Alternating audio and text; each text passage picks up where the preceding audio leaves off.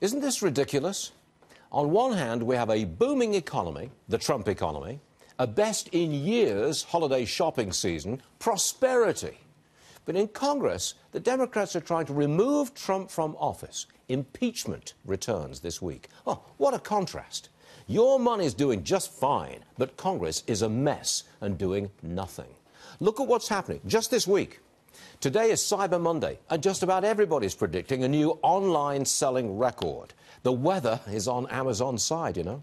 We've already seen blowout consumer spending over Thanksgiving, and this coming Friday, we'll hear more about strong job creation and record low unemployment. Check your 401k and see if you really want to throw this president out of office. That's what the Democrats are trying to do.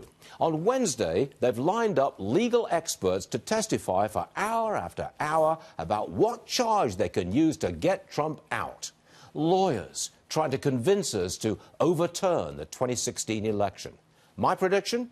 The Trump-hating media will be all over these hearings, but America will ignore them, and so will investors. It's no accident that the market hits record highs as impeachment rolls forward. It's not going to...